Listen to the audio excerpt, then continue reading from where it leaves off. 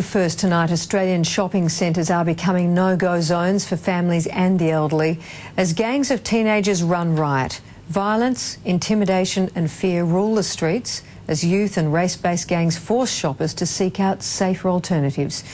And David Richardson has the story.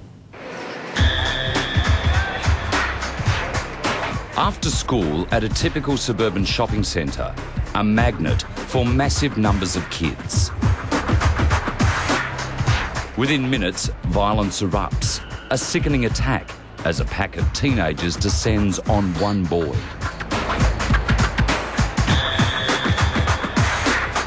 A shopping trolley goes flying through the back of the crowd, narrowly missing those involved.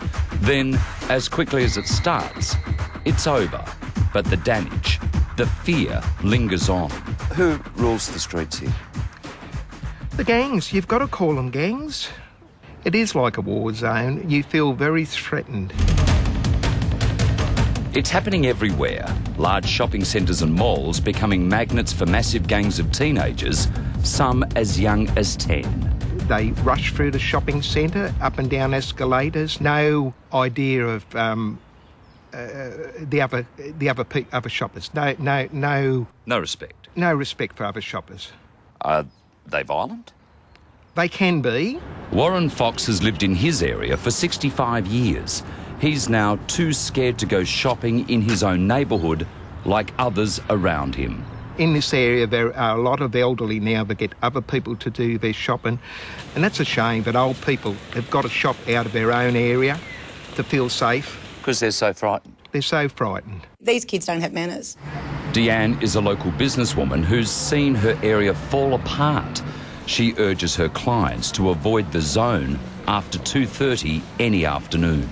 After 2:30, it's just like packs of young kids hanging around, smoking and spitting at your feet. And I don't know if they're spitting at you, but that seems to be their behaviour.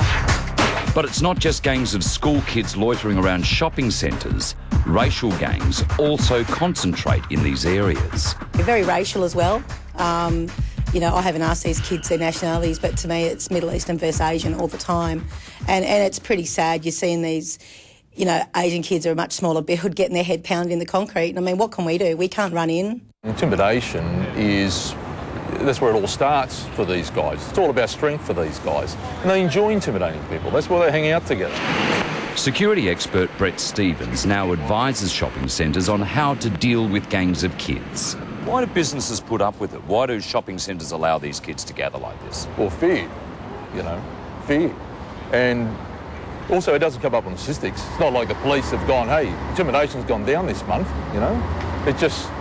It's something just happens in that community. It lowers the standard of that community because these guys are allowed to walk around or get away with walking around intimidating people.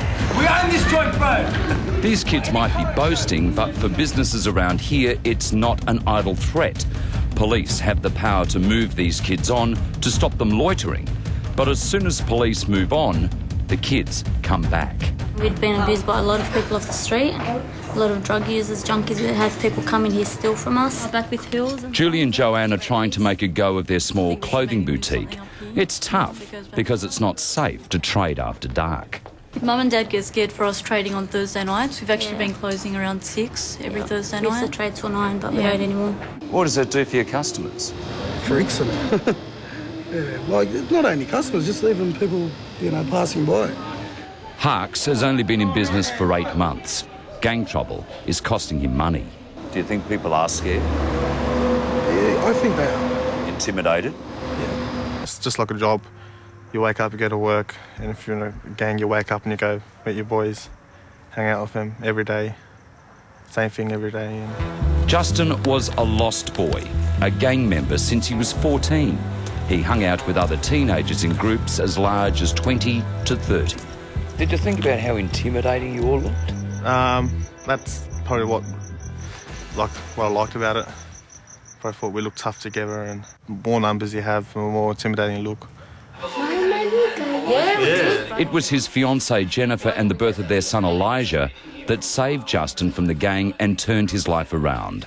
Most of his mates are either still gangsters or in jail. I don't want to see these kids, because they're on the cusp of going into a gang, and we don't want to see them end up going into jail. But if we don't send the clear message that this is not tolerated in our community, you know, where do you reckon it's going to go? You're on their turf. You obey their rules. And if you don't? Well, you can end up with an accident, to be honest. David Richardson with that report. And if you have gang problems in your suburb, or if you have a story idea you'd like to share with us, please go to our website at yahoo7.com.au/Today Tonight, or just give us a call.